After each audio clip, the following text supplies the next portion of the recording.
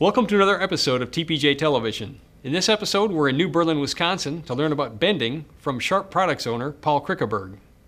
One of Sharpe's most unique machines is its Nissen bender. It allows Sharpe to use one set of tooling to make bends of any radius. Here's a part that we produced on a Nissen bender that is a good example. This machine has a CNC control. What makes it unique, this is run by a tube that is pushed through a ceramic ring that, as long as we have the tooling for that size, and we currently have 3/4 inch one and 1 1/4 inch tooling, as long as we have that tooling, we can do any radius. For example, this is a 3/4 inch tube. As long as we have a three times the diameter radius on this part, which in this case would be a 2 1/4, as long as it's that radius or larger, we're able to bend this part on this bender without any straights between the bends that you need in current bend, or in rotary bending. We're able to go from one radius right into another one without any straights. This part, as you see as example, has about 5 different radiuses on with no straight between. We were able to make this part for the customer 2 days after they ordered it without any tooling charge. The customer told us that other suppliers or benders were telling them approximately $20,000 worth of tooling and 12 weeks to get this part.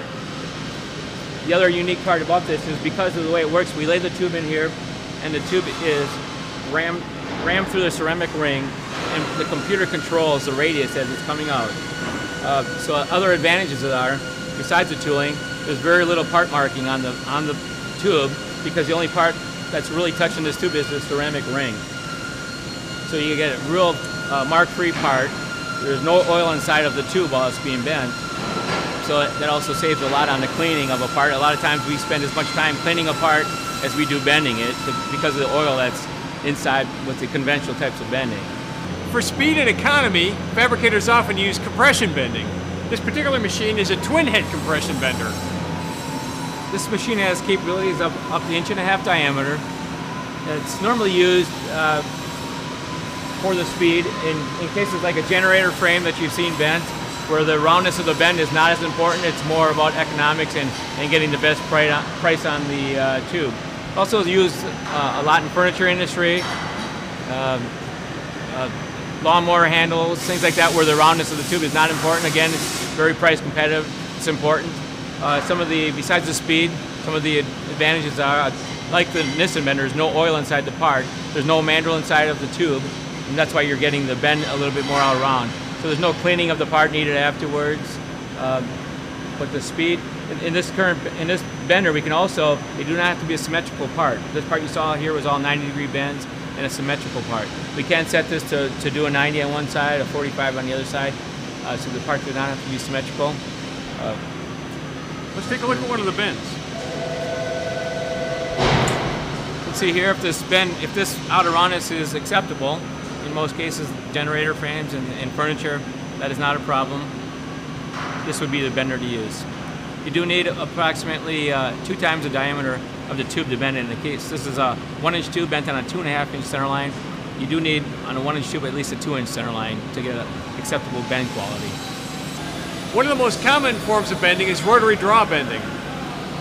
This type of bending requires a lot more tooling. It's normally used when you're bending a tube 3 to 4 times or less to the center line radius of the diameter of the tube. It requires a lot of tooling. We start off, there's 3 pieces of tooling that are always needed in this type of bending. You always need a bend die, which is cut out for the tube diameter you're bending to the radius you like to bend. This is what it bends around and gives the end part the radius that you're looking for. You always need a clamp die, which comes in against the clamp to do the bend, against the bend die, and actually holds the tube while it's putting the bend on. Also, this is the pressure die that, as you're bending the tube, applies the pressure to the back of the tube, so as it's doing the bend, the part would naturally want to kick out. So it actually puts the pressure to the back of the tube and follows along as it's bending the tube. Those 3 pieces of tooling are always needed to do a rotary draw bend. In some cases, if you're bending something thin wall, tighter radius, there's 3 other pieces of tooling you may need. You may need the mandrel to go inside the tube, which keeps the tube round as you're bending it. In this case, you can see there's quite a few balls on here because we're bending a piece of 4.5 inch thin wall tubing. The number of balls are all determined on what radius you're bending and how thick the tubing is that you're bending. Also, the wiper die. The wiper die is normally needed if you're bending tight, thin wall. What this does is prevent the ripples in the tube. Normally when you bend a piece of tube, you have the material gathering on the inside radius, and you're going to end up with a large lump at the end or ripples. So this piece of tooling here, that's why they call it a wiper. It actually wipes the material, that lump, away. As it gets further away from the bend, it pretty much wipes out that bump or those ripples. The sixth piece of tooling you may need is a collet, which holds a piece of tube. You need a collet for the tube size that you're bending. That's usually used when you're doing more than one bend on a part. That will hold the tube, and as it bends the tube, that collet will hold the tube and push it forward, rotate it to the right position to get it ready for the next bend. Most bending machines bend either left-handed or right-handed, but some bending machines are fitted out to bend both directions. Another bending machine is the angle roller. This particular machine is outfitted with round tooling for handling tube and pipe. This machine goes up to 1.5 inch pipe, and it is normally used to roll channels and angles. We do very little of that, so we use this to roll pipe and tube. This process is used when you have approximately at least 8 times the diameter of the tube that you're rolling. So if you're rolling an 1.5 inch tube, when you get to a 12-inch radius or larger, this is the machine you'd want to go with. It's not very expensive to tool up. You've got 3 rollers that you need to have cut off for the tube size that you're rolling. It's basically when you put the roll in here, when you put the tube in here, by how much pressure you have on the middle roll here, as it rolls through, that will determine your radius. We've covered 4 bending processes here today: rotary draw bending, compression bending, roll bending, and the freeform bending with the Nissen bender. For more information on other bending processes, visit our website www.thefabricator.com and search for bending articles there.